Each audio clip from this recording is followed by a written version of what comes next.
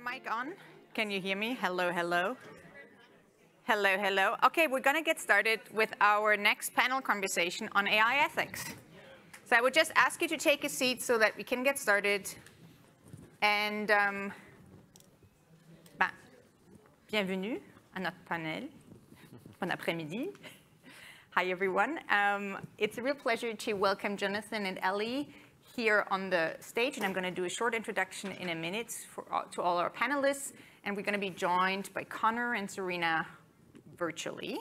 I hope they're appearing on the screen sometime soon. Hi, Connor. Hi, Serena. Yeah, it's my pleasure to have a conversation about AI ethics. We started already this morning, but lots of conversations about AI policy and AI regulation.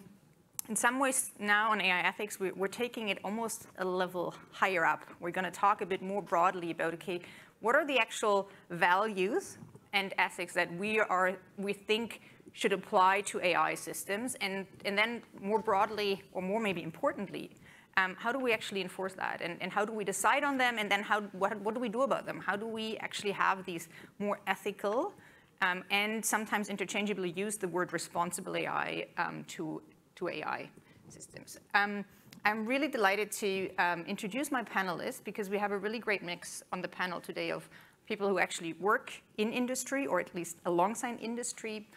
We have an academic on the panel, and we have someone a bit more from the civil society. So it's a good mix and different perspectives on when we have this conversation about AI ethics. And so I'm going to start actually with the introduction to the panelists online that are joining us online. First one is Connor Wright, who is a partnership manager at the Montreal AI Ethics Institute. He is unfortunately not joining us from Montreal today, but actually from Cambridge. But he has a lot to say about especially kind of the human technology interface and how to think about that and how to think about any kind of ethical consideration therefore. I'm equally delighted to be joined by Zarina Aliata, who is a principal AI strategist with Amazon. And she works with lots of clients to really think through like not only the opportunities of AI, but also then what are some of the risks that could come with it and how to think about AI ethics in a more industry context. Here on the stage, I'm joined by Ellie Evans, who is a policy and responsible AI strategy lead at Cohere for AI, which is the nonprofit arm of Cohere, the company Cohere that also works on generative AI applications. And I'm joined by Jonathan Duran-Falco, associate professor at St. Paul University. He has also just published a book about actually AI governance that he's going to talk a bit more about. So welcome to all of you. Hi. Thank you. It's a pleasure to be here. I'm going to start with a question in a way for everyone as a bit as an intro question. And we're going to, by the way, talk a bit about risks and some of the risks, maybe some of the risks that we talk a lot about, maybe also then some of the risks we talk less about. And then we're going to move more to some of the kind of what I call the solution spaces. So then if we talk about these risks, how can kind of AI ethics or more ethical approaches to AI use, how do we actually then think about them in the real world, and how can they help us, guide us, in addition, by the way, to kind of legislative and regulatory approaches, right? So as I said, like the AI ethics space, I think is just a bit broader. And so we'll talk, but we'll start a bit with the risk analysis. And I'm going to start in a way where many of us started today already, is around the conversation of generative AI, because it really has changed the conversation. So with in some ways, not only like generally generative AI, but specifically, of course, an application that we all know, and I think many of us use, that is ChatGPT. So all of a sudden, we have a tool, a generative AI tool, in the hands of everyone. Everyone can access it. That is built on a very large language model, and that I think is partly fascinating for everyone in terms of its capabilities, but also I think at the same time very clearly poses some really important questions about the ethics and and the opportunities, of course, at the same time. So given that we have a generative AI tool out there in the world and that it has changed the conversation so much, to all of you, what's the number one, I would say, myth you see about the risks of AI in the public discourse, and what's the number one risk that you think people are actually not talking enough about and are overlooking So what are the issues that are overhyped and what are the ones that are really underrepresented in the conversation? And I'm actually going to ask Ellie to start, and then we're going to go online and end with you, Jonathan, particularly. Yeah, I would say that a myth that's top of mind for me these days is the idea that the systems, the advanced AI systems that do exist today are not propagating harm. I think in the media, there's a lot of attention surrounding the existential risk that advanced AI systems pose. And the real concern that's top of mind for me these days is ensuring, we're in an era of mass adoption. Startups, small and medium-sized businesses, enterprises are adopting generative AI technology today and productionizing that. And there are limitations that exist with current language models and real opportunities to mitigate those risks throughout the development and deployment pipeline. Is there a particular risk that you maybe could point us? Like, is there a specific harm that you currently see that you would like to kind of pay a bit more attention to? Yeah. So one example is hallucination. Language models are imperfect and they are capable of generating misinformation. And that becomes a serious problem when it comes to things like over-reliance, individuals accepting model outputs as truth, as fact. Thanks a lot. Connor, I'm going to pass it over to you. What are the kind of risks you're seeing over and underreported? Mm-hmm. No, thank you so much. Can everyone hear me okay? Yep. Just a double check. Yep, fantastic. No, thank you so much for having me here. An absolute pleasure. So sorry I couldn't be there in Montreal with you today, but now phoning in from a nice, dark Cambridge, as it's an evening for me. But so for the myth-wise, what I'm seeing in terms of AI risks is that we're on this very techno-deterministic path, and that generative AI is the only way and the only solution that we're going to follow. And I think for me personally, that is a very dangerous point of view. I think it very much exculpates the technology from any form of scrutiny, and just accepting that this is the way we're going doesn't actually allow us to properly analyze the technology, properly assess whether we need to use it or not, and actually properly assess the opportunity costs of using it. And this is where I think one of the AI risks that isn't covered nearly enough is actually the opportunity cost of using this technology, and mainly in terms of the planetary cost as well. So you just need to take a look at Taiwan during 2021, where they had a severe drought. Lack of typhoons thanks to global warming meant that their water reservoirs were not properly filled, and as a result, farmers who were growing rice were actually encouraged not to grow rice. They were actually paid not to grow rice, and this was because the water that's usually flowing to the rice fields is actually being redirected to the TSMC, the Taiwanese Taiwanese semiconductor manufacturer, basically the company that constructs a lot of the chips that go into our iPhones and generative AI as well. And the water is being directed there in order to cool their facilities. And these are the kinds of opportunity costs that we need to look at.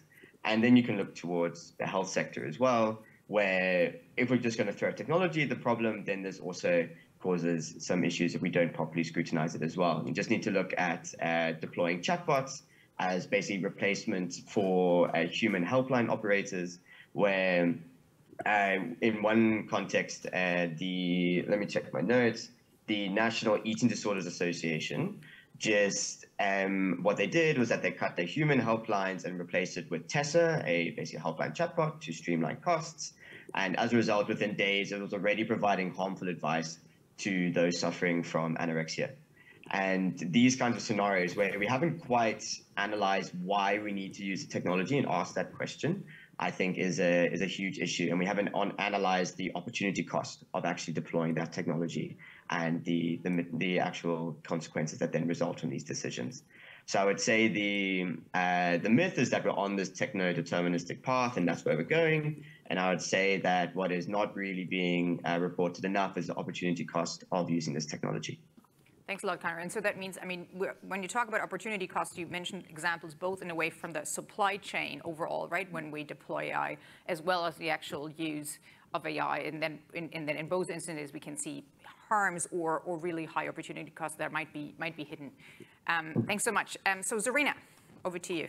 Yeah, sure. So I just want to say first off that I think generative AI is an awesome technology.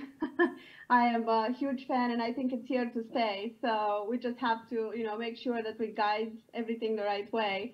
I think one of the myths that I'm hearing, and I'm reading in the news every day, is that AI will take all of our jobs.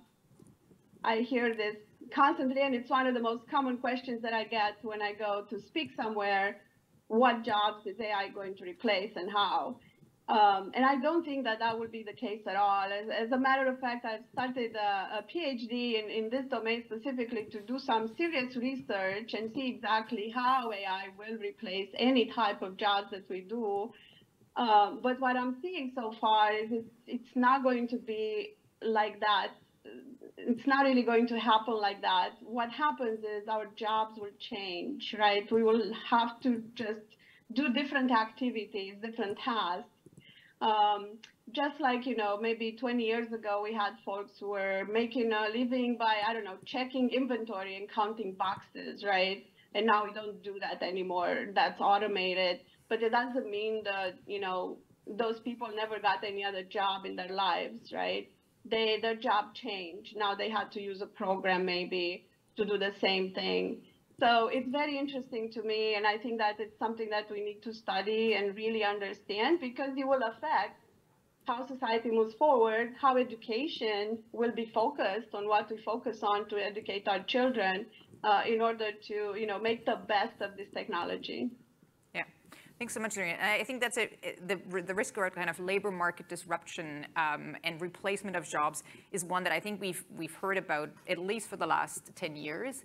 And I think any predictions that we've seen actually have been proven mostly wrong, interestingly. I think it's very hard to predict these kind of things. But yeah, interesting myth, I think, that has been kind of proven wrong. Might still be right in some shape or form, but I think so far the predictions have been pretty bad, actually, about these things, or the accuracy of them. Jonathan, over to you. Yes, on my side, I was going to say this also, but quite a little bit differently, because I think that AI won't steal our jobs and it won't be like mass underemployment after that.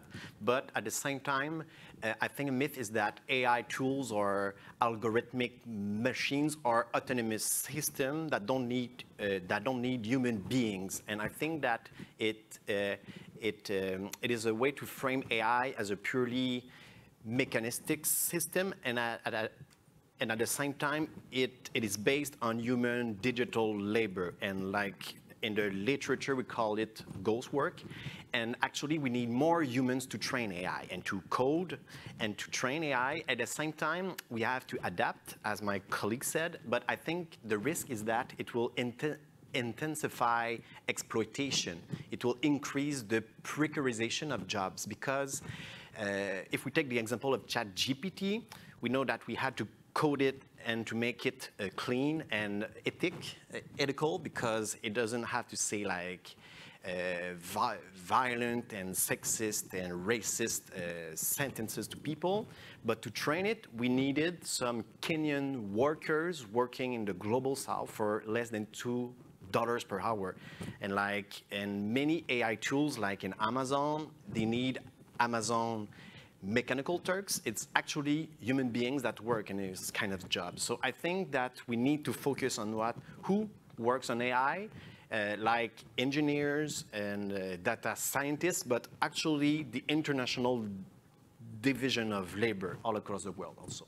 Yeah, thank you so much. So the myth is more the labor disruption that we can expect, and the real maybe risks are really a bit more about the actually labor standards and labor regulation that we see often being very much ignored. Great book, by the way, Atlas of AI, if you want to read more about that, that question. Thank you so much. So we talked now a bit about the different risks and the kind of your sense of what are more myth and what are the actual real risks that we should be worried about.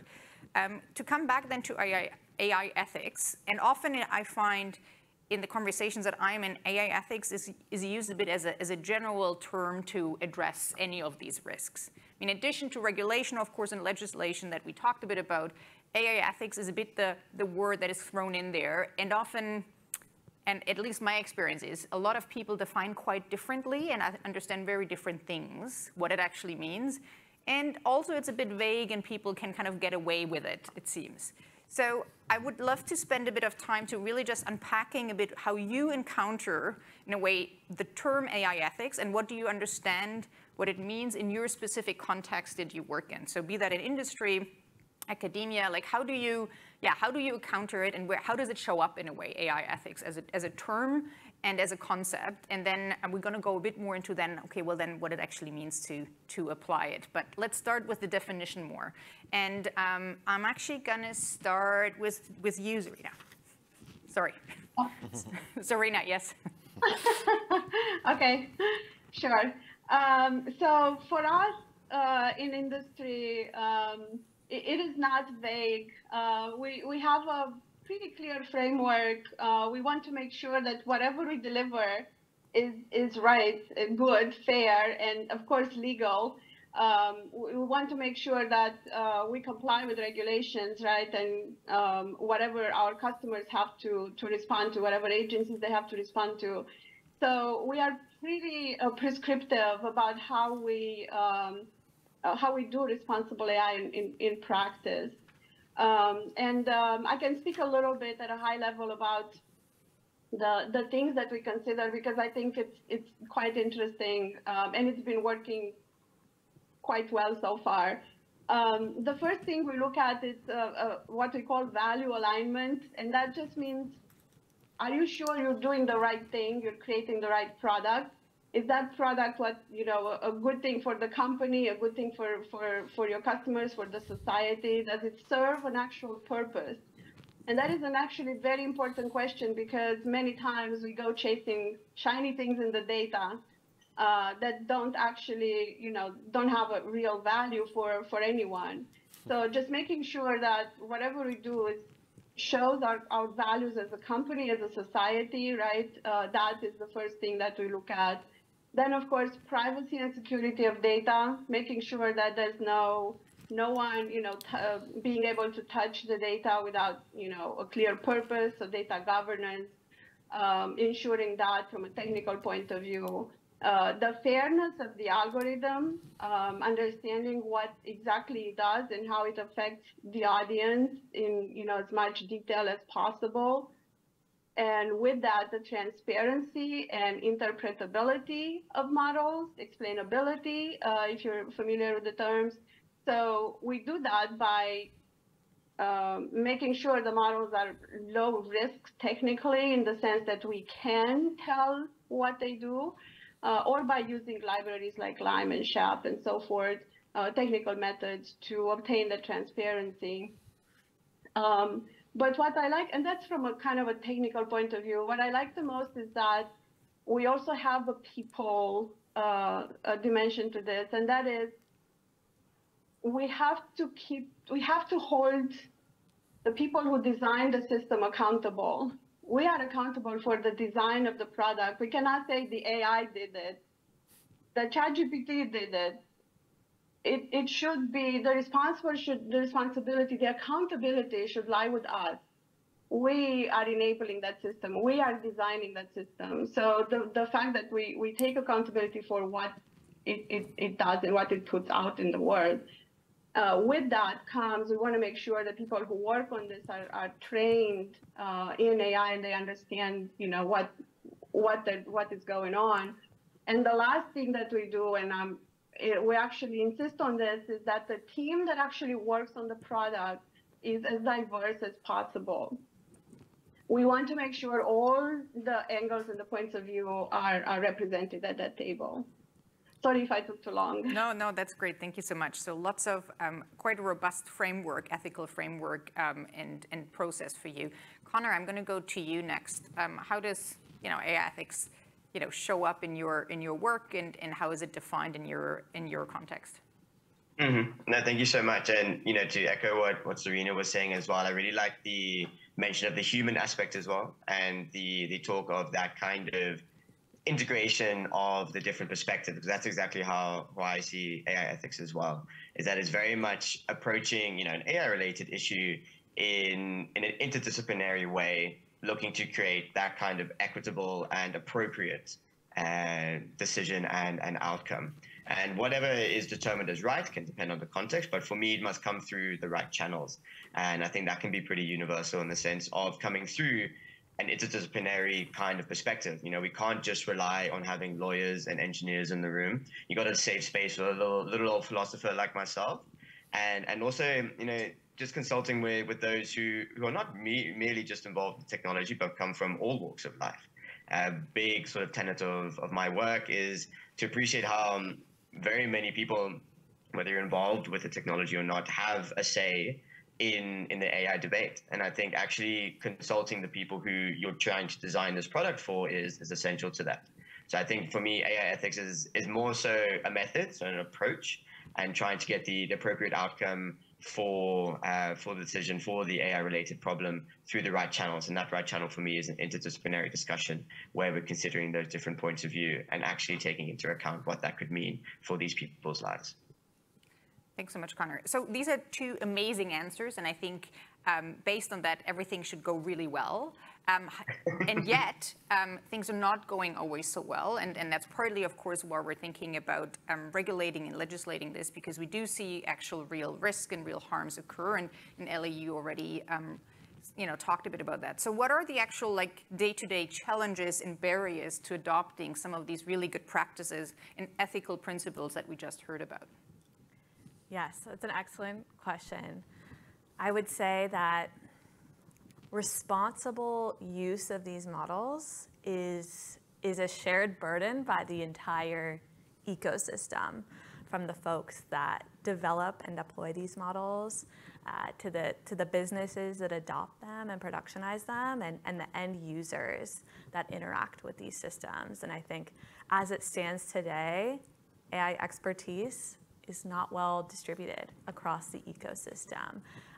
The businesses that are adopting this technology may not be equipped with the understanding of how to evaluate a model against their specific use case, how to build a user experience on top of these models in a way that doesn't propagate harm. And I think there is a real need to build resources, documentation, and tools that empowers the folks that are productionizing these models, as well as the individuals who are affected by these systems, whether or not they're using the ChatGPT iOS app or not. There's an increasing amount of generated media that we're all coming across, and I think it's really important that we equip ourselves with a critical thinking framework when it comes to discerning generated media that we might be coming across. So there's a clearly need, then a bit more for, a general public education and awareness, but really even actually those who work on this also need to constantly, I think, learn. We come back a bit maybe to the topic of kind of capacity building and AI literacy, or especially ethical or responsible AI literacy in a bit. But on maybe the topic then so in the absence of any kind of currently, not total absence, by the way, but formal legislation and regulation on general AI types. Some things in the works, but currently we don't have it. What can the private sector do to bring potentially a bit more accountability, but also, how do you actually adopt some of these AI ethics and practices? And maybe, Jonathan, I'll hand it over to you, although you're not in industry, but what are the kind of things that you've seen that could kind of work? And then I'll let maybe also Ellie and Zamira respond a bit to that. What do they see, and where does the private sector need to step up? Yeah, I think for the private sector, I'm not an expert because I come from academia, I come from critical theory research, and I've seen a lot of things going on, like with the codes of conduct and declarations for responsible AI, like in Montreal in 2017 and 2018, and try to implement into code ethics, like trying to program good robots or algorithms that reduce the harm and try to maximize the social positive impact on the people at the same time. I think that's quite good, but at the same time, we need to, again, try to think about not only about programming good algorithms, but do we need more algorithms and more good robots, and instead of doing something else. So that's one thing I think that the industry doesn't do all the time. They try to focus on, try to build new solutions, but sometimes it's not new solutions. We need kind of non-technological solutions to try to resolve social or environmental issues at the same time. So that's my critical stance about it, but at the same time, I'm not in the industry and I'm not an expert about what's going on and what are the good practices going on now. So AI might not always be the solution to begin with. Yeah. However, if we are, excited about the opportunities and the solutions that AI offers, maybe Zarina and Ellie, what do you see? Where does it actually then kind of, stick? Like, where doesn't work? Where are these principles that you set out already in the beginning, Zarina? I mean, where do you see them being practiced, or maybe not so much practiced, and why? Oh, they're practiced. Everybody wants to do the right thing, right? It's not like we're set out to do evil. We really want to do the right thing. For me, what I see a main problem is, you mentioned it, not enough regulation. So we don't know what we're adhere to. And even the regulations that is out there, it's mostly about recognizing that there's a risk, but there isn't anything that says what to do about it. It doesn't require a mitigation necessarily. So for us, right, that leaves us, well, what can I do? I don't want to do harm. I don't want to do a bad thing, but how can I mitigate that risk? I understand. And I tell you, an example is data. In practice, in real life, we rely on data for everything. Otherwise, there is no AI, there is no machine learning without data. Our data, our historical data, reflects our faults as a society, right? Our past is not always something we're proud of. How do you take that type of data where we openly discriminated and legally discriminated against entire categories of people and try to feed that into the good robot and say, but don't do that into the future, right? That is the real problem. Well, not the only problem, but one of the main problems. The data is not fair because it's just not, but it is historically correct. So what do we do about that, right? Again, there is no clear indication in any of these rules or regulations. Should we go and alter history? Should we go and pretend that that didn't happen? So we teach the machines the right way?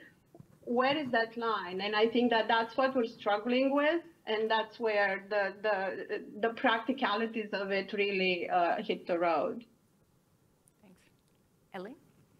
Yes, Zarina mentioned data. What's top of mind for me these days is evaluation. I think there's a real opportunity to, as a community, improve the way we approach identifying the limitations of these models. I think as it stands today, evaluation is largely a black box, especially for industry.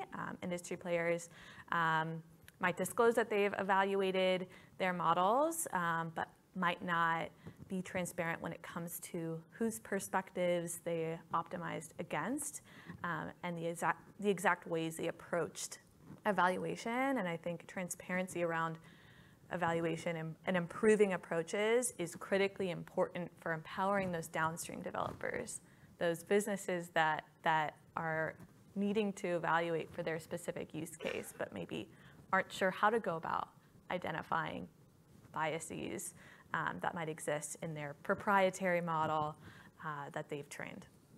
Interesting, and I'm maybe just going a bit technical, because today already at the panel on regulation, we talked a bit about algorithmic auditing as one of the tools. I mean, you mentioned the word evaluation. We have impact assessment tools out there, some of them more around ethical principles, some of them really then more around regulation.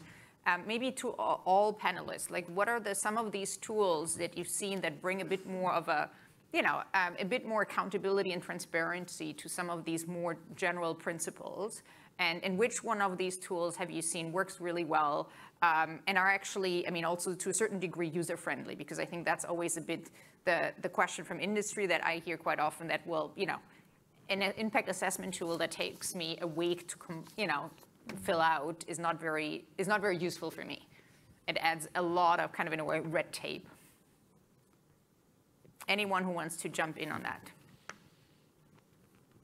Evaluation, auditing, impact assessment tools. Go ahead, Jonathan. I could try to jump. Yeah, actually there are several tools now. Some are used by the industry, some are used by the cities and several at several scales at the same time. And I think in the academia we have several tools at the same time. And there's like for responsible AI, which is a main discourse, there are several things happening, and the people that using the term are not saying always the same thing at the same time. So there are some people using political philosophy, some others are using critical sociology, and some people want actually to challenge the systems of domination and power systems beyond inside those algorithmic machines. Some of them want to guide and to implement something better inside the actual systems. So I think that there's kind of a battlefield and kind of messiness of tools, and we have to see what are the actual discourses beyond, actually underneath the terms that we use, and to see the actual practices in the industry, in the public regulations, to see what are people doing. So I think, like, for me, I come from a social innovation department, and in social innovation we have social economy, social entrepreneurship, we've got some activism, we got many things happening at the same time. It's a broad field, and it's fun because we can exchange with each other, but we don't always share the same political view about what's going on now. So that's big. Like, I'm just trying to put some intro. Yeah. So it's a bit messy. There's a lot of out there, and people talk about different things. Sometimes mean the same, and vice versa, right? So it's a bit messy, and so there are lots of options.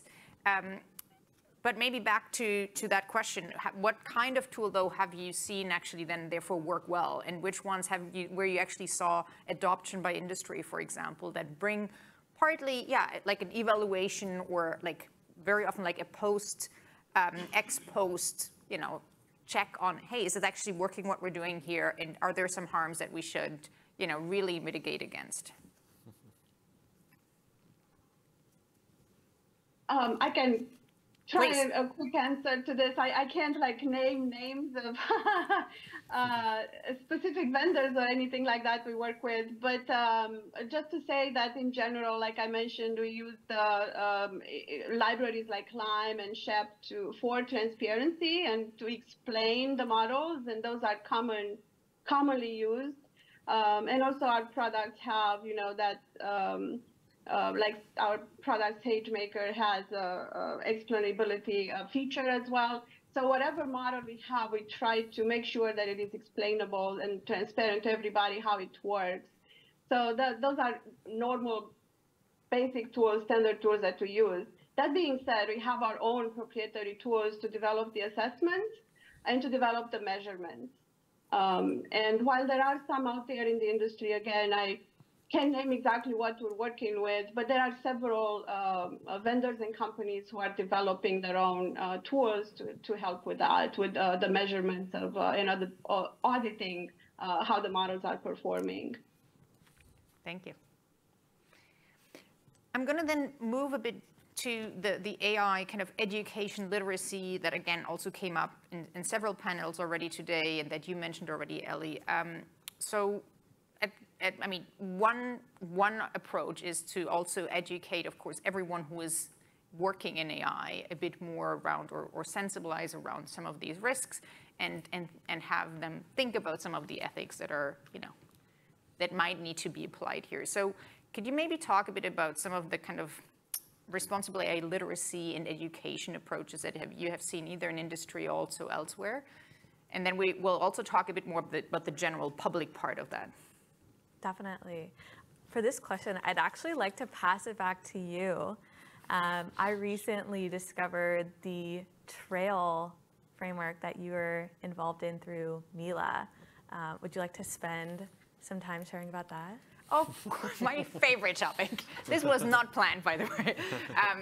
So Mila, yeah, by the way, I should maybe actually have introduced myself. I'm the Director of Public Policy and Learning at Mila, and Mila has just developed a program that hopefully supports both researchers and now industry in thinking more, basically by thinking more about all the ethical considerations throughout the AI lifecycle, so throughout an AI lifecycle project. Very much with this, I think the belief and the fact, and I don't know if many of you know that, but most computer scientists, even in a PhD program or postdoc, have had zero exposure through courses, for example, to AI, I mean, be it ethics or any ethics class. Et cetera. So there, as opposed to engineering, for example, where very much that is embedded in most university training. So there is just partly a lack of exposure to the topic of ethics in computer science, and that's something partly that we're trying to address with the program that we offer. But I'd be really curious to throw it back to our panelists. What kind of, what have you seen in terms of level of knowledge about ethics, but also what are kind of other education initiatives that, could partly upskill everyone who works on AI around ethics? Connor, and then Jonathan. No, thank you so much. So what we do at the Montreal AI Ethics Institute is to aim to democratize AI ethics literacy. So by doing that, we aim to do that through one of our two branches, which is either our content or community side. And our content can be about our blog and our newsletter, and our community side is more so about getting people together. And I think when we've seen these two mesh really well, is we set up a learning initiative. So we had people apply in, and basically we set up like a learning community where we had basically elaborated a syllabus, and we had about 10 weeks of content. And in the room, we had mathematicians, we had engineers, we had journalists, we had lay people. And what I found very, very interesting was actually the self-learning going on, and actually the dialogue between the participants was really, really useful. So I found that actually in terms of the initiatives and education that really, really work, it's having that kind of base level of introduction. So, you give an AI ethics, maybe just 101 base level intro to the topic, in which I've given some myself, and basically also mentioned that you can't solve ethics within a 2-hour lecture. Unfortunately, I've spent a degree on it. I promise you can't. And in this kind of, with this kind of background learning, you can then actually allow people just to formulate their own kinds of thoughts on the topic as well. And it's amazing the kinds of thoughts, discussions, and ideas that come out as a result of this kind of dialogue. So when I think of these kinds of initiatives, I always look for where's that dialogue element involved? Where can people learn from each other and interact? And actually just go from a joint platform together, that they might have some knowledge they brought in, but actually can go from that same base knowledge and can actually then bring in their own experience, mix it around, and then share some truly inspiring ideas. So these kinds of initiatives where I've seen people actually interact with each other, I've seen the most success. Super. Thank you so much, Connor. I think that's really interesting because I think in my experience as well with the Trail program, I mean, ethics is not an answer. Ethics is a process of reflection ultimately in conversations, right? And that's, I mean, just even pausing, and often I think in such a fast-paced system, just the pausing and reflecting is the part that is actually the most valuable, and it's less about certain principles, but that conversation, that reflection, ideally in a multidisciplinary kind of context. So yeah, thanks so much, Connor. Jonathan. Exactly. To give another example, at St. Paul University, my colleague Julie Paquette organized the winter school on AI and ethics, and she invited many people, guests from the industry, colleagues, computer scientists, people from the social science, critical theory, activists to discuss together. And the main people that were there, the students, were people from the federal government, actually, and the public servants. So they were trained to think about AI in an interdisciplinary way. So I think that we need more of those types of courses, like crash courses that last for 1 week or 2 or 3 weeks, let's say. And I think that there should be mandatory courses from every person that are trained in AI, let's say in the neuroscience, it could be in computer science also, courses on ethics. I think that should be mandatory everywhere on the globe, actually, and it's not the case now. So, yeah. All right, so more ethics for the world. Zarina. Yeah, I absolutely agree. I think we need so much AI. We need, you know, and at all levels. I've created an AI course for leaders at Georgetown University in DC because there was nothing at the top, right? Our executives in business have to understand what this is and what it does for them, not just, you know, only producing engineers, right? But I think that one of the funniest things that happened to me, I was going around speaking about AI for, you know, I've been doing for years. And one time I was invited to a school and I assumed it was the high school. No, it was the first grade. They wanted me to speak with 7-year-olds about robots. And at first I was freaked out, but then I decided that's awesome. So I had an amazing day. And I realized that children are very much open to this. There is one theory that if you bring the machines into the classroom, just like children, right? We treat them like children that are learning. Maybe they will pick up some of this ethical, you know, from conversations, just concepts, just by raising them together with our kids. And I tell you, those 7-year-olds were so enchanted by this idea. And they said, please bring the robots to school with us, please. So I think that children, even at that age, were so interested in technology, and I think that we can definitely start teaching them even then on how, you know, how to interact with the machines, what AI is, how to make the best of it, how to work with it. So yeah, I'm a big fan of educating all the way through. Thanks, Zarina. Ellie, did you want to add something? Yeah, I think there's an interesting opportunity to bridge the gap when it comes to how to implement best practices, like translating the what to the how. And so part of the work that I do through Cohere for AI centers on opportunities to foster AI literacy across the ecosystem, especially for downstream developers and the folks that are building with this technology.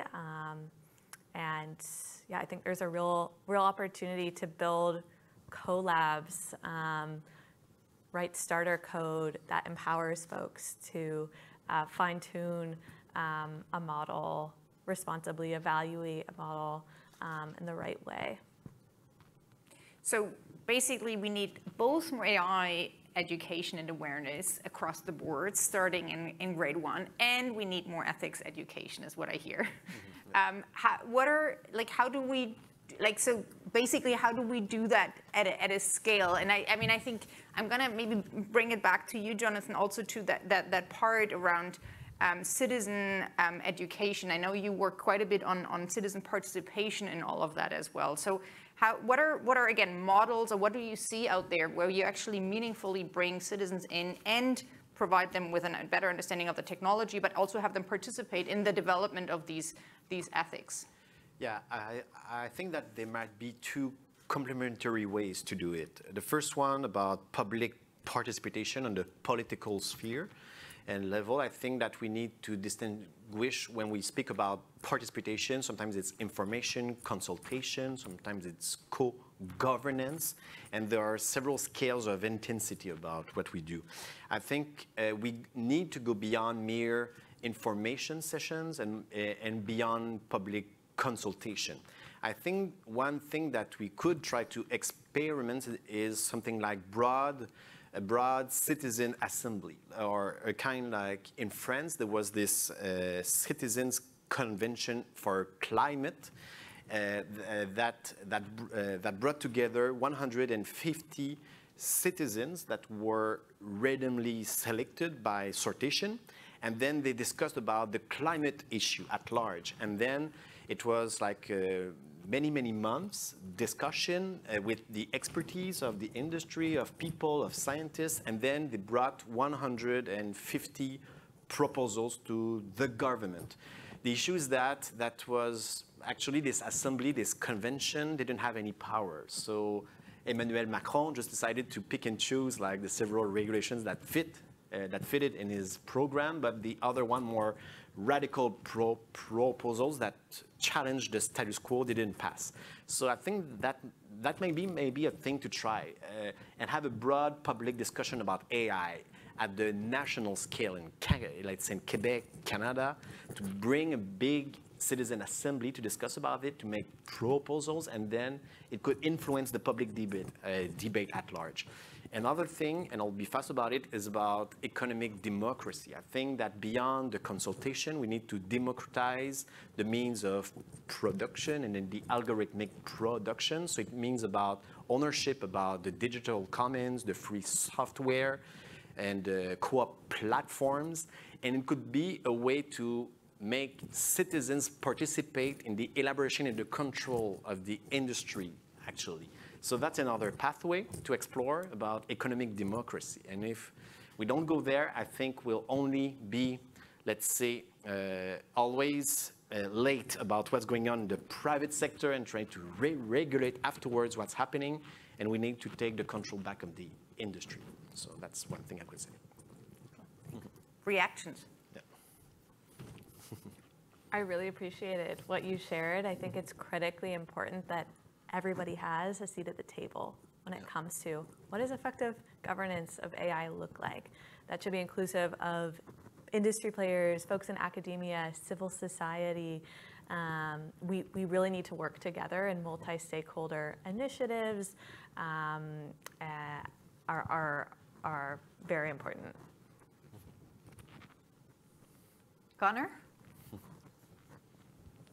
That I've mentioned before as well. I think that kind of seat at the table, multi-stakeholder engagement, as Eddie was saying as well, is fantastic. And I think those are the kinds of insights that we're looking for. And I can give you one that came out from one of our learning community discussions, and it was that we were talking about data privacy, and we had people from the Ukraine, we had people from England, we had people from the West Coast, we also had people from Mexico as well. We're talking about data privacy and how Alexa would then listen in without you knowing, and then take that into account, and maybe for training or whatever. And then some from the West were saying, oh, that's not right. We need that to stop. And then actually, in terms of a facial recognition discussion as well, actually, the people from Mexico, they said that, well, actually, we kind of like that Alexa records these kinds of things because of the rate of violence against women in that country. And just having Alexa there to listen and to record those recordings then gives basically evidence and credence to their argument should they take it to court. And the same with facial recognition technology in Mexico City. There's plenty of surveillance, and then it actually deters crime, whether that comes at a great cost of privacy as well. But it's getting those kinds of insights that you actually think and you stop and you say, okay, wow, that's actually a good point, that these kinds of technologies differ. And you won't get that if you just sit in the same room with the same 5 people and discuss the same issues. I think that kind of engagement is fantastic. Thanks, Connor. So, Irina, I'm going to give you the last word before we go over to the audience to ask, to receive questions from the audience. Already a heads up to everyone here in the room. Please just raise your hand if you have a question for our panelists. And then also there might be questions online. So please, online, if you have a question, just put it in the chat, and so someone will read it out loud. But Serena, over to you in terms of... Yeah, I don't have anything specific to add more than I agree with the other panelists. So we can go straight to questions. All right. So first question over there. I think someone is coming with a mic. Hi. I'm Ross. I'm with Digital Moment. And, we demystified at the top, we took away the myth of AI taking away our jobs at the start of this talk. And I think it has largely been inaccurate for about 100 years that technology will replace our jobs. It just changes that landscape. However, what has been true has been, for the past century nearly, is that the results of these technological changes has caused a significant amount of wealth inequality. Wealth inequality is at the highest it's been in 100 years. Given that AI and all the investment is practically a gold rush now, will the implementation of AI exacerbate wealth inequality? And should that consideration be made in its development? And I just want to say that I appreciate you bringing up the economic democracy part of that. So thank you. Maybe I could try to answer. Actually, I think that inside our economic system, AI will accelerate, amplify, and automatize inequality on the economical sphere, social sphere, and the political sphere. So I think that we should, at the same time, try to put some public regulations on AI and algorithms, but on the private sector and companies to share the benefits of AI, actually. So I think that's a broader question about distributive justice and how we try to share, and actually not only the citizens and individuals, but the businesses have to share their benefits with the public sector, and I think that's a matter of social justice. So I think that AI could help us as, let's say, as a humanity, but in the actual trajectory of AI in the capitalist system, it's not going like in the best direction now. So I think we could try to move it. It's not technological determinism, but I think that we could try to put more social democracy in it and try to redistribute wealth, actually. But maybe could I maybe follow up, and again, maybe also for all panelists to answer, but couldn't also some of the tools that we have already at our disposal, like a competition bureau, right, like et cetera, or taxation, help with that as well? Or do we need new tools in the area of AI? That's a good question. Whoever wants to jump in. Yeah. People online? No. Go ahead. Yes. You see? Okay. Yeah, for sure. So, but does it needs new tools, you mean, though? So the ones that we have already at our disposal, some of the tools are not enough? Is that what you're saying? From my perspective, From my perspective, yes. The existing tools, the history, the data set that we have on technological advancement is a major contributing factor to income inequality.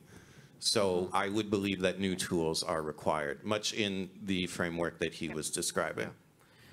If I can jump in, I think that there's an idea that could get some agreement from the left, the center, and the right at the same time, and comes actually from activists, from ecologists, from the left-wing parties, and at the same time from the Silicon Valley, and it's the universal basic income, actually. And some people say maybe we should try to tax the robots and tax like the AI industry more, and bring a universal basic income from every individual that could foster and try to, So I think that should be one way to redistribute wealth, actually. Yeah. I'm gonna throw this back though to our two more industry panelists. Like, what does that resonate? Do you see those kind of proposals? How do they resonate within industry? Ellie, maybe. Yeah, I'm happy to jump in. I mentioned in a previous question the importance of improving the way we evaluate systems, like their propensity to generate hallucination, bias. I think there's also a real opportunity to improve the way we approach evaluation of the impact that these systems have on our larger society as well. Including economic impact. Yes, and trust in media as well, and driving a feedback loop when it comes to the types of applications we do and do not support. Serena? Yeah, as for me, I love technology. I think it can be the solution to a lot of our problems, and I'm no, policy expert. I'm no, I don't know how, I'm no economist, but I truly believe that we can use technology for good. And all I know is that there are a lot of people, and the fact that we're having this conversation right now, there are a lot of us who want to use technology for good. So we can get to that great place, right, when a lot of the tasks are just done by, computers and Zoom instead of the abacus, right? We can get to a better place by using technology. We just have to be careful about it. But I'm super optimistic that a lot of people are working towards that. So I think that we can get it done carefully, and but we can get it done, and we should keep going forward. Questions from the audience? Yeah, I've got a question from online. It's from Garth Graham. Garth says, the idea of model implies a set of assumptions that structures a narrative, or in essence, a story. But a life is a complex adaptive system where what happens next is not predictable and is not a story. Does this mean that an AI that structures a narrative about me will always miss the point? Wow, going very deep here. That's a good question. Like to jump in. So I can maybe jump in.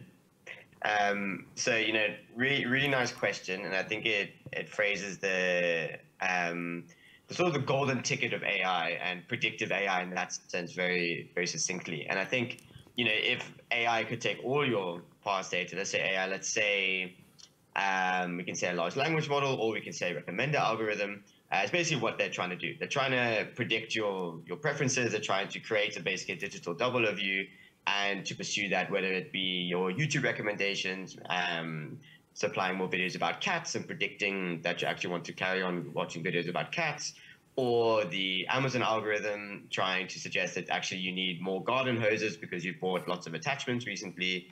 And I think that's the golden ticket. So by training on that past data that you've supplied, whether it be the websites you've viewed or your past shopping history, it's trying to basically construct that kind of digital double of you. In that sense, it can only predict on the data that it has. So in terms of constructing a story about you and missing the point, it will only construct a story about the data that it actually has. So it knows the person online and what you've done. However, that's not your whole life. So within an AI system, there'll always be perhaps that kind of certain, almost, paradoxically, a certain uncertainty within that kind of story that there is data that this AI algorithm, whether it be a recommendation algorithm or a large language model, does not have.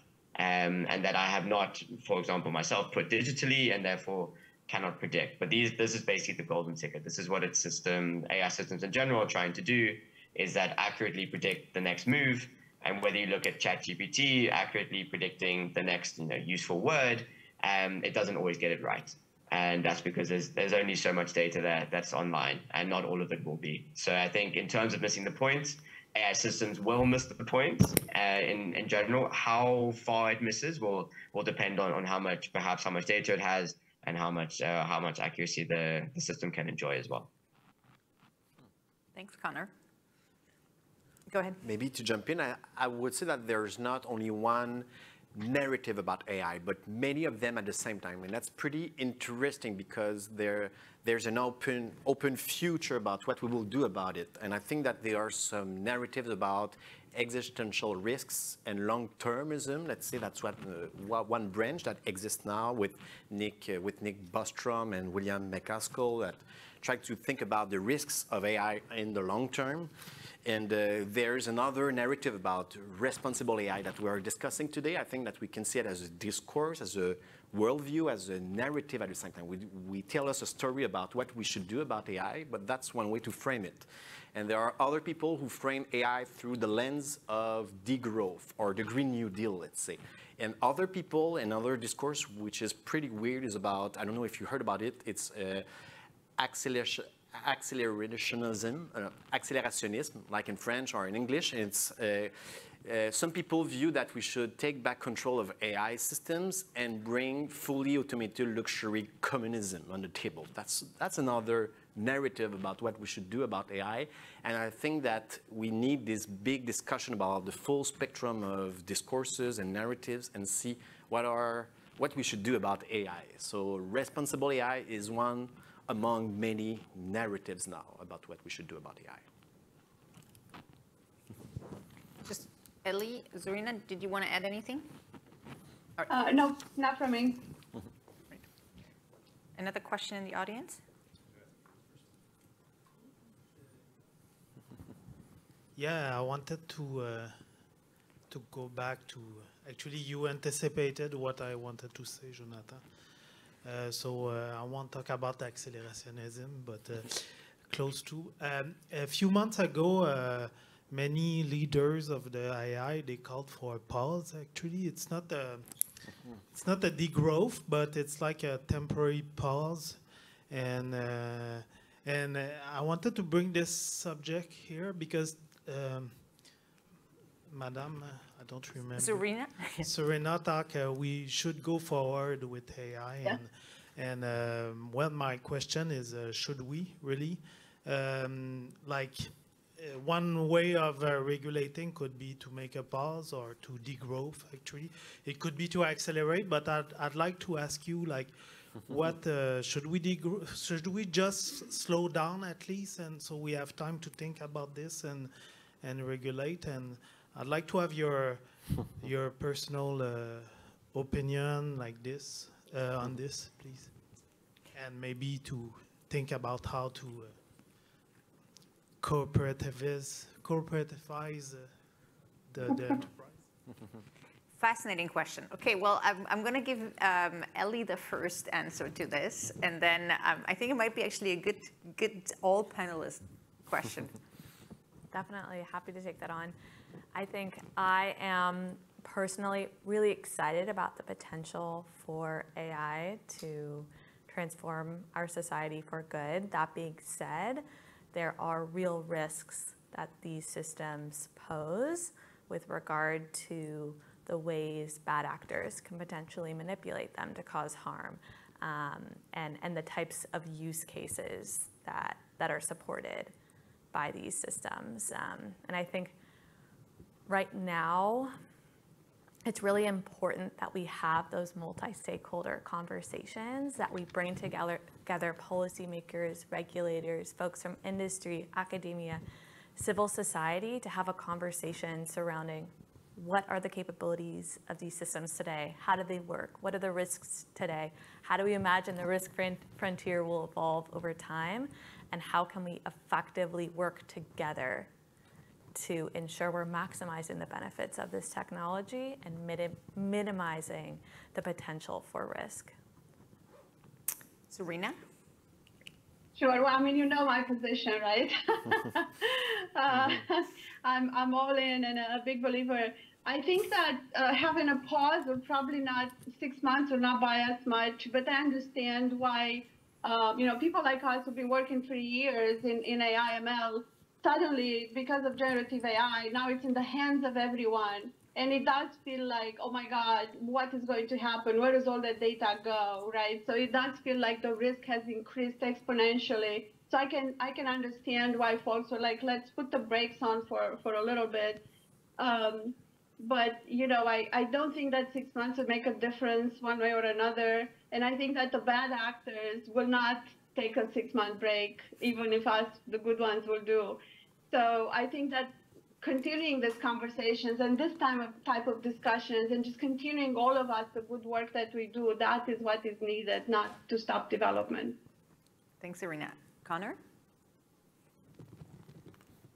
Thanks so much. And it's interesting, the paradox that's very much apparent within this pause letter is that, you've got big name players. I think, Elon Musk, Sam Altman, they all signed it. And they could easily just say one day, actually, we're going to stop. That's it. We're just going to stop, and that's it. But they don't. And it's very interesting that they're calling for their own regulations for something that they're developing themselves and not stopping to develop. And I think in that, there's an interesting sentiment in terms of a lack of trust.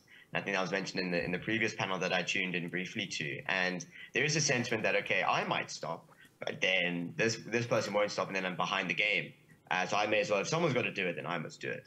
And then you might look at the geopolitical level and say, the US is saying, like, well, we don't use these chips for AI, then China will, and then that's like the end of the world. So these kinds of sentiments and kinds of basically standoffs play out in these kinds of letters. I don't think 6 months is any form of time. At the pace that legislation needs to move and sort of has to have discussions, you need like 3-4 years. And then that unfortunately won't happen. So if that's not going to stop, and I don't think it will, unfortunately, then we can look at the things that we can control. Can we position the people who care about these issues, like, Zarina, for example, can we position them in these kinds of development roles where they can actually say, I'm going to do the right thing? And that's the kind of thing that we can control, that we can influence. And unfortunately, I don't think signing a letter, although a nice little sentiment, will contribute to that at all. And even if it does, 6 months is no time at all. So can we actually influence the people in charge? And in terms of when we're talking about bad actors, can we have the right actors involved and minimize the bad actors involved? And if we can't do that, can we at least develop these things in the right way that can mitigate those risks? So that kind of, Jonathan? Yeah. And for me, I would agree with the pause, but I think it won't happen actually because of the reasons that my colleague just said now, the panelists. But at the same time, I think on the collective level, on a collective scale, we should slow down actually the technological progress, just to think about it, to have time to exchange and to have this multi-stakeholder conversation going on, and to take back control of the means of algorithmic production. So actually, to make a slowdown, we could try to bring all the good actors around the table. I think that's a way to put it. At the same time, I think it won't happen. And in order to slow down this economic system, we need to actually take back the democratic control of the means of production, but that won't happen if we'll just stay like this. And we have to have this bigger conversation about who controls wealth, economic decision-making, political decision-making at the same time. And that's a bigger conversation that could continue afterwards. So that's my position about it. We should slow down. It won't happen now, but we have to find a means that we need to go in this direction. I feel like I feel the need to comment a bit as well, which is unusual for a moderator. But given that Yoshua Bengio was the second signatory on this very letter, and I'm not going to speak on behalf of Yoshua Bengio at all, but I do have a bit of an insight of what the conversation around the motivation partly for that letter was, and I think that ultimately was about just waving a flag and kind of bringing attention to the risks. I don't think that anyone was really thinking that tomorrow someone goes there and plugs out the computer or the GPU in any of these organizations. And I think actually the organizations, including the signatories, didn't do it, which, so I think it was less about the actual pause and more about saying, world, we are at a point, and we arrived at this point a lot faster than we thought we would, that where we see now capabilities of some of these AI systems that really pose not only already kind of current harms and risks, but that will pose risks that are even greater than what we currently can imagine. And so I think that was the main intention, I believe, for this letter. And then somewhat it worked, right? Like it actually, I think that the conversation has shifted. And all of a sudden, I mean, only about, I think 6 days after the letter, the Biden administration for the first time really kind of went on to really think about at least standardizing and regulating to a certain degree certain AI systems. So I think that general attention and focus, that was the intention of the letter. And I think overall policymakers and governments are a lot more, at least, pay more attention. What the actual then solutions are, and I think again we talked about some of them, from starting from education to awareness, to citizen assemblies, to potentially completely rethinking our economic systems, but actually to some things like bringing just some ethics education to developers, to regulation, to legislation. I mean, it's not going to be the one solution, and I don't think the pause is going to be the solution either, the slowing down.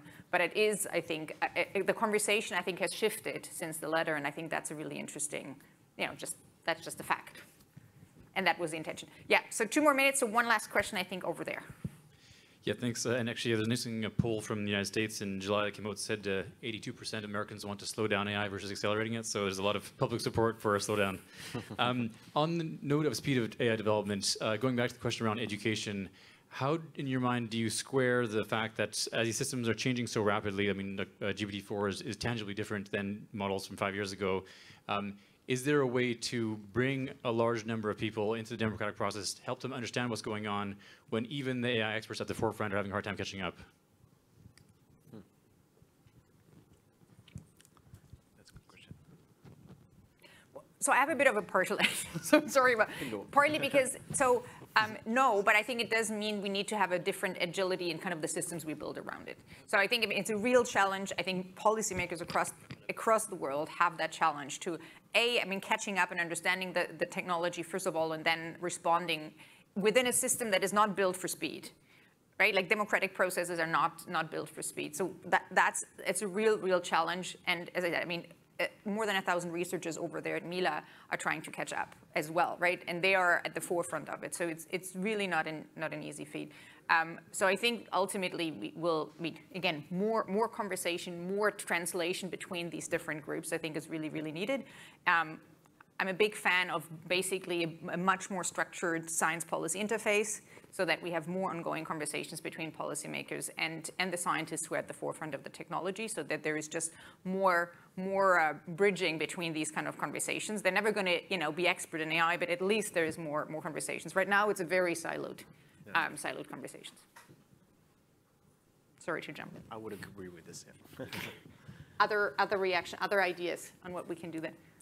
And we're done. Big +1 to taking an agile approach to AI governance and ensuring that we have the right forum set up and communication channels to inform the way we approach that governance and recognizing that the capabilities of these models will continue to advance over time. Great. Yeah, and from myself quickly is just what ties everything together, I think, is transparency as well. The more accessible language that you use, the easier I'm going to be able to understand this technology, and the easier that these people involved in the democratic process are going to be able to get up to speed. So how transparent these businesses want to be is also a question. But I think being able to explain it in a way that's not only just you explaining it to me, but in a way that I understand, will then actually help me keep at the forefront, just at a basic level with you, and be able to advise accordingly. So I think transparency will be key here, and actually explainability in that sense as well, using language that people are actually able to understand. And I just wanted to add that there are a lot of people working on this to making that transparency even better. One trend is what they call causality, to explain models, to provide context. So there is a lot of work being done to enhance what we do right now, and to get better at it. Great. Well, I'm glad that we land on this positive note at the end. There's lots more to do, a lot more translation, a lot more transparency that I think we can add to our systems in order to get to a more participatory and agile governance approach of AI. So thank you very much. Thanks. Huge thanks to all panelists. Thank you. Thank you. Yeah, thank you. 5 minutes till. Already? I think everybody's coming in. No, I just want. Okay, sorry. Yeah, 5-minute break. I have no stakes in this. 5 minutes or no break whenever the next panel is happening. Thank you so much. Thank you. Thank you.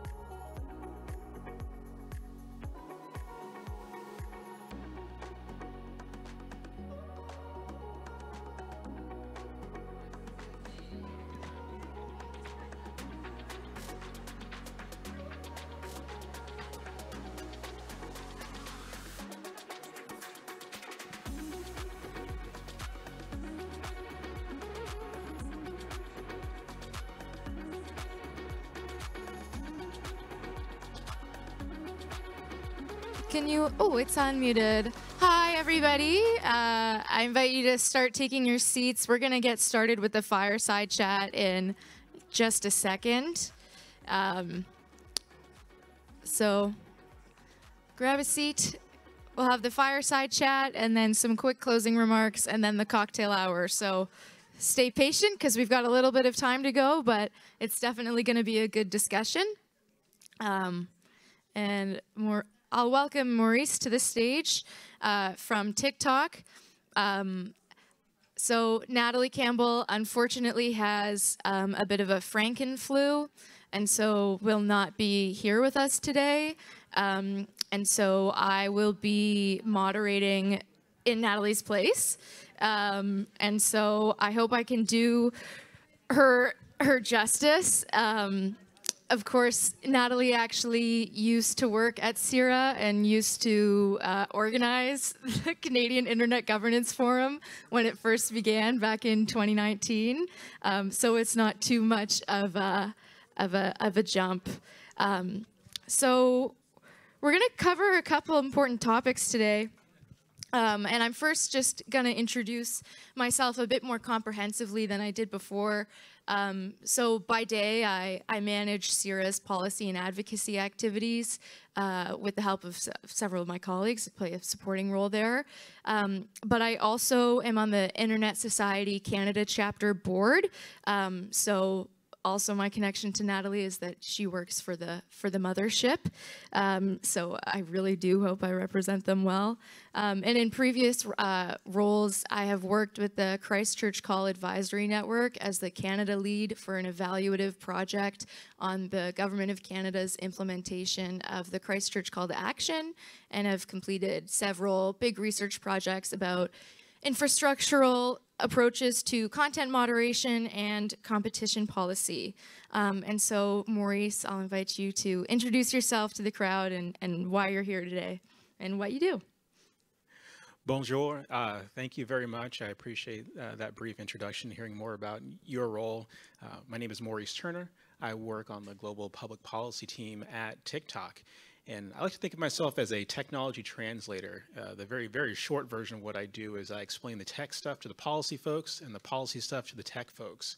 And I really appreciate having that kind of a role because it means that I need to get out, learn, listen, and understand to the point that I can help connect these disparate communities that oftentimes want the same outcome, but might have a little bit of difficulty understanding themselves. So thank you again for this opportunity to chat.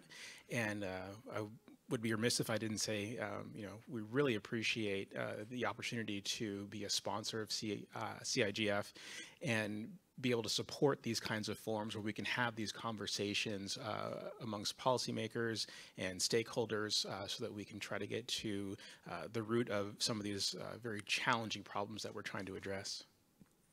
Thank you. And so could you talk a bit about what drew you to TikTok and what you're working on right now? Sure thing. As I said earlier, I'm a tech translator, and I've been doing that my entire career. And I think what brought me to TikTok was this idea that it's a really interesting tech policy challenge. I can't think of another organization that has, such a positive reputation with users, but also so much attention from regulators. In my time in tech policy, I'm now going into my third decade.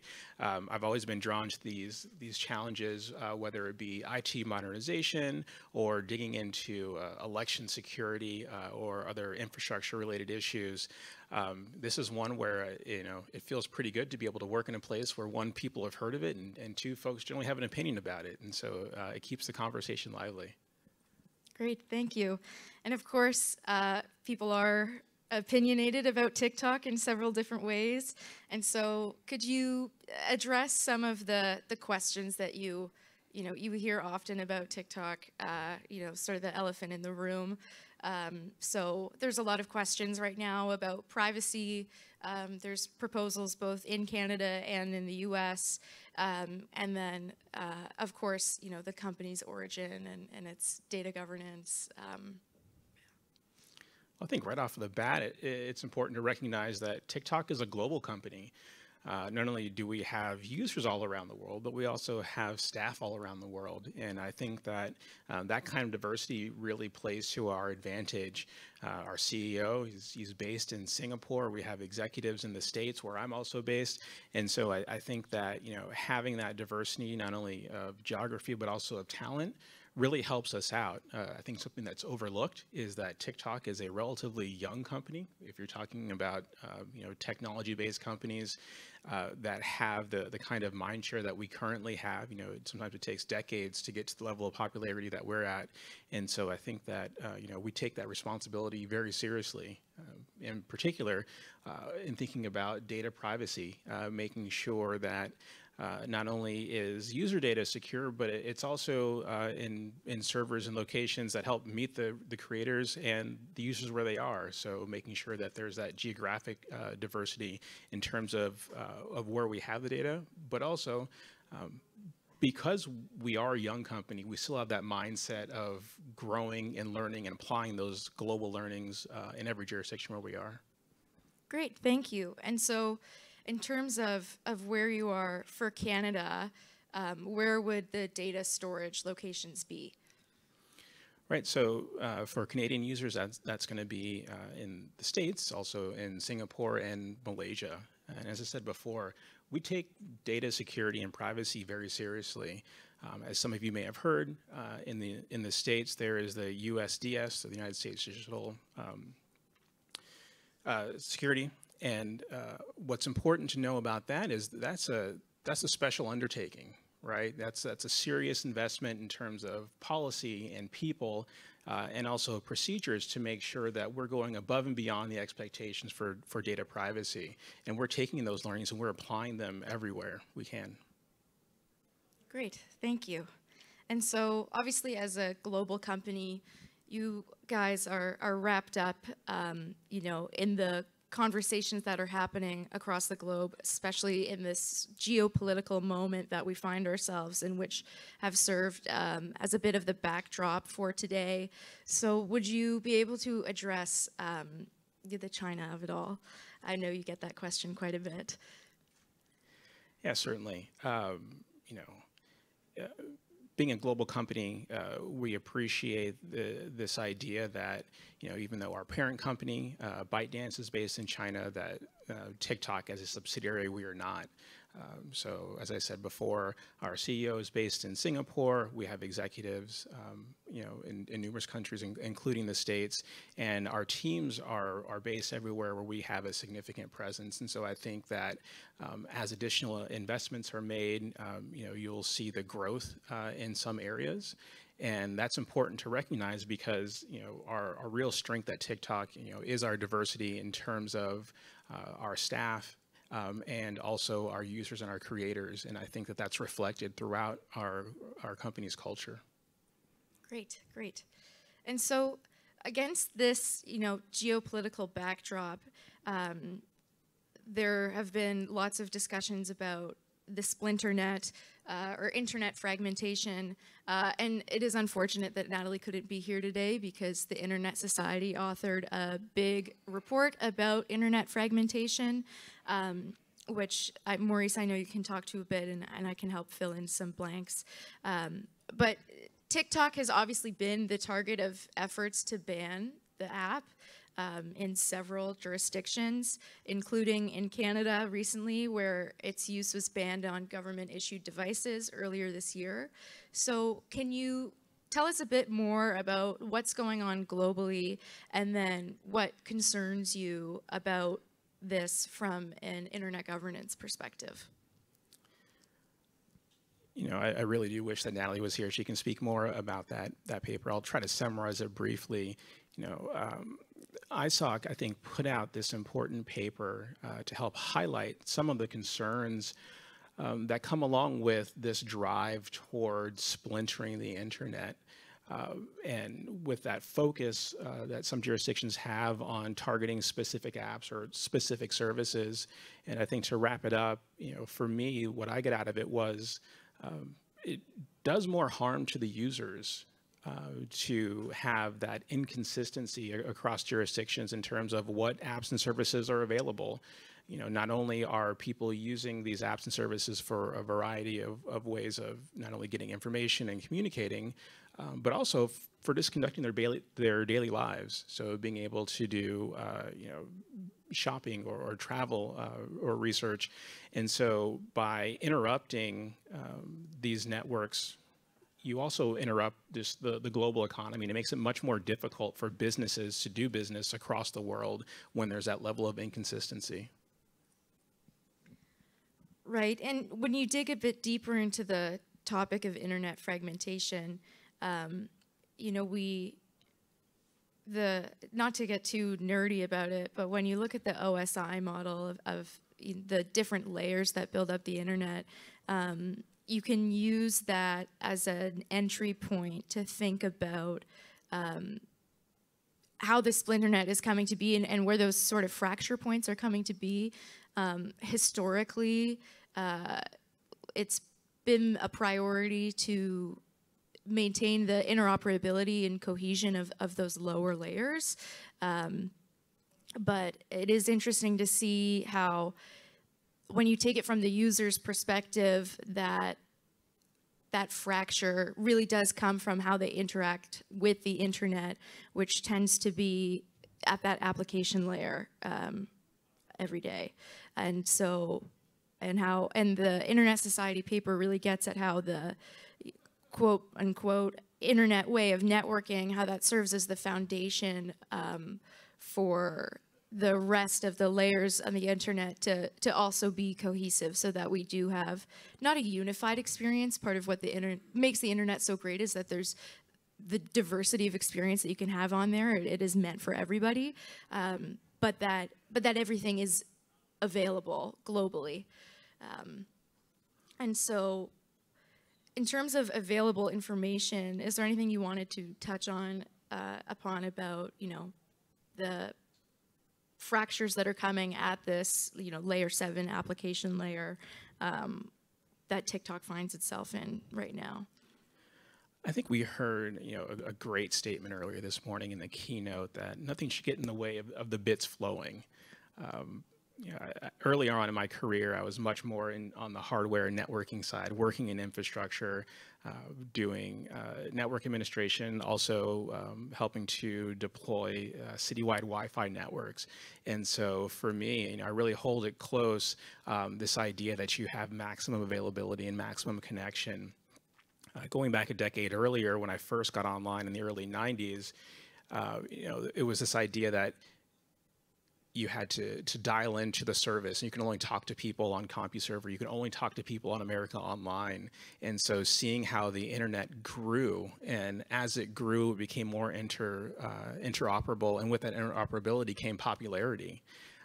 And so, you know, that's by design. And I think that sometimes folks get away from that original intent of the internet, to have that resilience and to have that interoperability of always staying connected. And so anytime I see policy decisions that are made that detract from that or try to interfere with that, it causes me some concern, because it's very difficult to come back from that kind of damage when you break up the internet into a patchwork. And so I think that you know, from the TikTok perspective, our ethos is about connecting people and helping to empower people, you know, to find that creativity and to find that joy. And I think separating people is the opposite of that.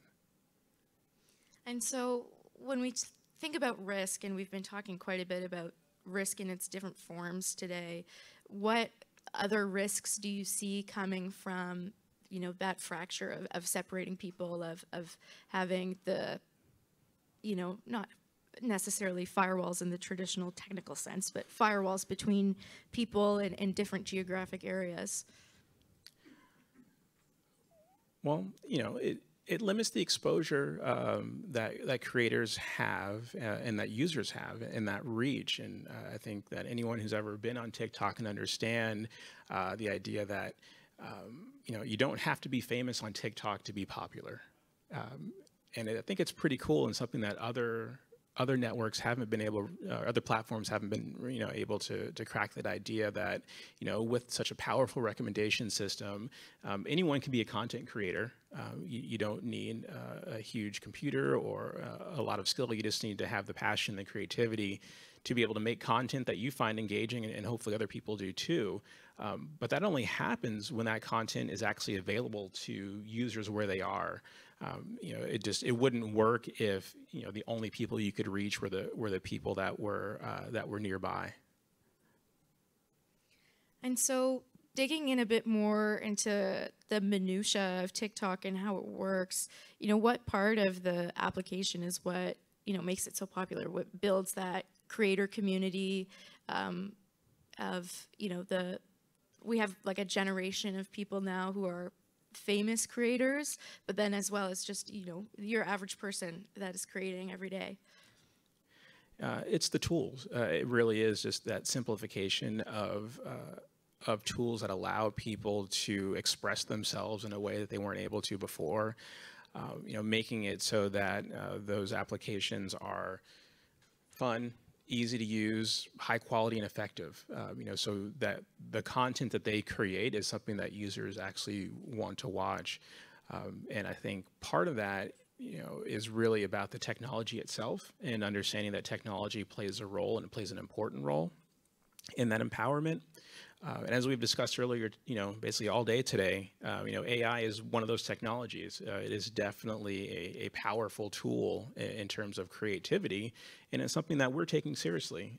And we're investigating ways that AI might be able to help creators make that content that's more engaging. And we've done something that's industry leading in terms of artificially generated content. We've actually just announced recently labels to help users provide, to help provide more context for users in terms of the content that they are consuming. So that includes creators being able to self-label content that they've used AI in to help make. But it also means that we're exploring ways to automatically label that content so that those users have that context. So it's not about saying that AI being used in a particular piece of content is good or bad, but it's about that digital literacy and educating users so that they can make that decision for themselves. And so, my wheels are spinning right now. And so when it comes to AI and the new technologies and trends, how do you, if you could explain a bit more about the tools that you just mentioned, but how do you approach making sure that these aren't used maliciously or in a way that is harmful to people, and making sure that, that it stays a positive experience? Because whenever you bring anyone together, there's always a risk, especially when it's en masse, the way that a platform as large as TikTok does.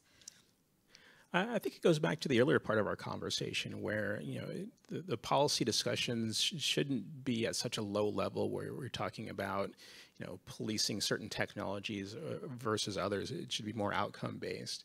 And so at TikTok, we're looking at our community guidelines as a way to make sure that violative content doesn't stay on platform. And in fact, we remove the vast majority of content that violates our community guidelines before our users see them. And it's just like the discussions earlier today about AI. So not necessarily looking at AI being good or bad, but more so in that outcome-based approach to the policy discussions. And again, you don't want to interrupt those bits from flowing. You don't want to stifle that innovation so early that people can't find those beneficial uses and bring those to market just because there's that risk that there could be some of those high impact uses that could have negative outcomes.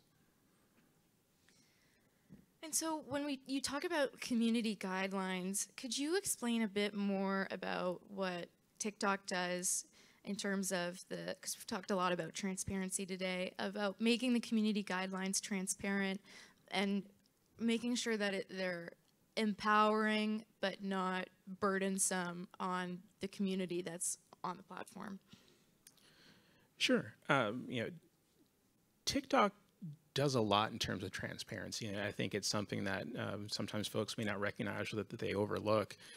For example, we have transparency and accountability centers, where we actually give stakeholders a behind-the-scenes look into how our recommendation system works, how our content moderation systems work, and how those community guidelines are actually actioned in terms of making sure that the content that is on a platform actually follows our rules.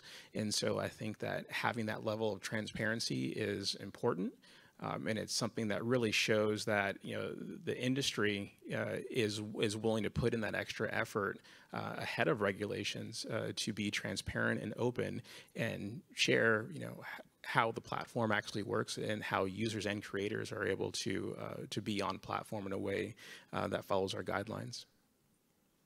And to sort of circle back both to the AI side of things and then also on that premise of signaling to the government and to regulators that you're willing to take this seriously and be proactive. Could you talk a bit more about the recent government codes on AI-generated content that are coming to fruition, a lot of which ahead of the UK summit and the G7 Hiroshima process?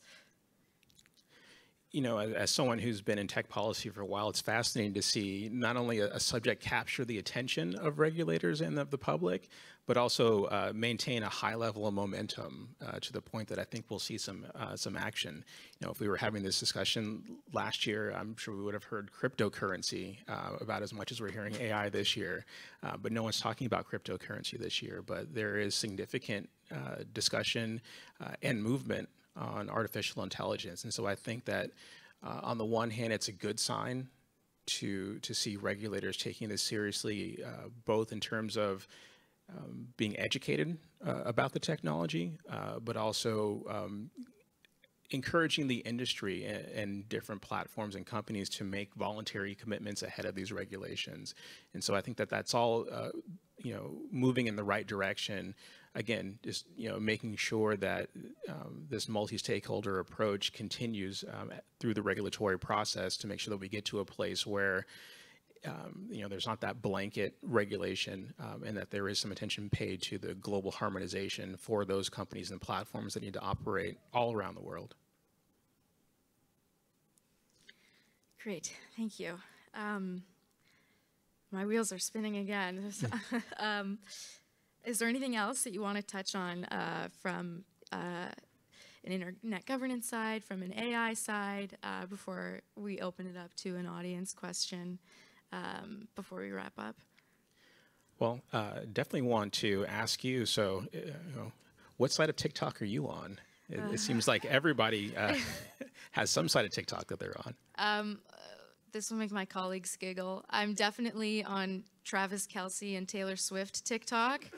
But I'm actually also, I've been deep in New York City rat TikTok because Eric Adams has a war on rats and he's losing dramatically.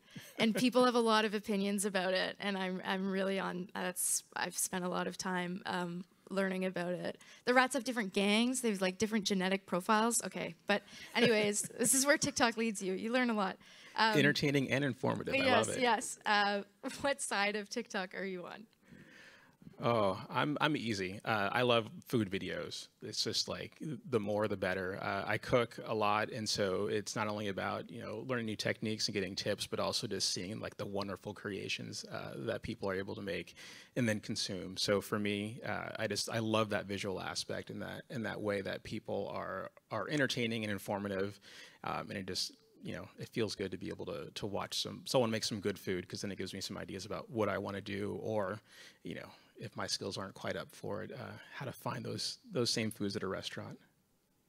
And there's a lot of good restaurant tips, because I've been posting so much about Montreal recently. I've been recommended a lot of good Montreal restaurants. We have only a couple minutes left. I think we have time for an audience question. Pardon? Yes, as well. Dimitri, I see you with the mic, and I'll let you ask a question, and then I'm going to rapidly let us get to our cocktail hour. So we'll do some closing remarks. But you got the mic. All right. Well, we can start here and continue during cocktails. I don't know if you hear. Oh, there you go. Hi. So yeah, on one side, I think it's a little unfair that TikTok has to answer, for the same kind of content that has been passing through Google and Facebook and many other companies that they haven't had to answer for many, many years. On the other hand, TikTok is a company that could not have succeeded in China because, there is no Section 230 in China. The provider is liable to the government for the type of content that travels through its network. So, I think TikTok... in generally speaking, should realize its advantages as well as, you very well do, begin to address its disadvantages because society here does not want to change Section 230. They have to come at TikTok in other ways and forbid it from, phones of government employees and maybe soon children. But I think that is only one elephant in the room, and it's not the elephant I'm concerned about because I think these kind of principles should be applied equally to also different companies. And what I'm more concerned about is this, one-to-all communications that TikTok has enabled so greatly. The ability for my child to be influenced by content that they have learned that has spawned on TikTok, as well as any other medium, but they're all on TikTok, which is why I'm addressing it. Has TikTok ever considered having a more proactive role in content preparation, content filtration, and maybe even different versions of TikTok that would then help users to choose the type of TikTok they want and to not be susceptible to anything that might arise from anywhere? Well, we certainly take mental well-being seriously, and of course, we also take it very seriously. Parents having concerns about what their kids might see on platform, and so we have parental tools that are available. We recently launched that. We also have, different content available for different ages in terms of what's allowed to happen on platform given a particular age, if you're under 18, so on and so forth. And so I think that that's part of it. And there's also our community guidelines, as I mentioned before. You're really reducing the amount of content that's either going to be misleading or potentially harmful for anyone who's on platform. And so I think that those are a couple of ways that we've shown that as a company, we take that very seriously. And we want to make sure that whether it's the users or the parents of users, they have the ability to have some control over the content that they're able to see. Thank you. Let's everyone give a round of applause to Maurice. Thank you so much for being here today. You can stay on the stage if you want. I'm going to wrap up. I'll hang out. Yeah, we'll hang out. I'm going to wrap up so that we can get to our cocktail hour, and I will try to keep this quick, as quickly as possible, because who wants to keep you from the booze, from the drinks? Sorry, it's the wrong term. It's been a long day, but it's been a great day. So thank you all so much for being here, both in person and on Zoom. It's been amazing.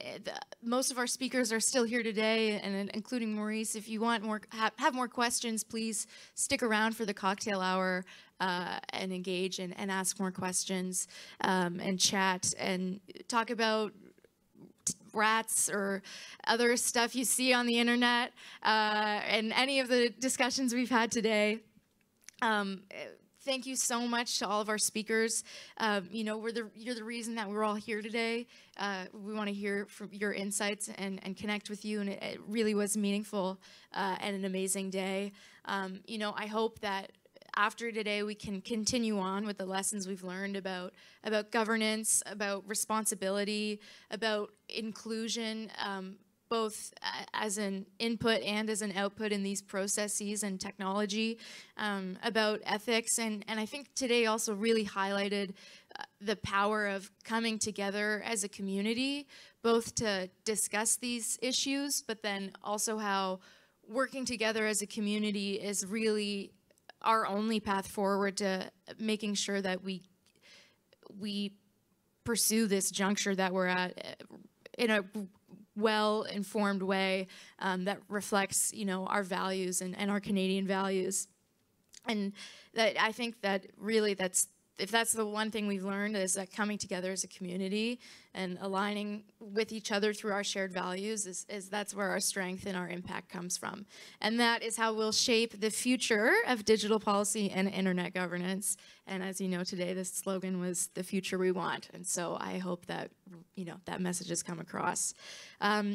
And so I am obviously taking a bit of time, and you want to get to your drinks. A big thank you again to our presenting sponsors, CIRA and TikTok. We could not have put this all together without your support. Please, give a round of applause. They've put a lot of work into this.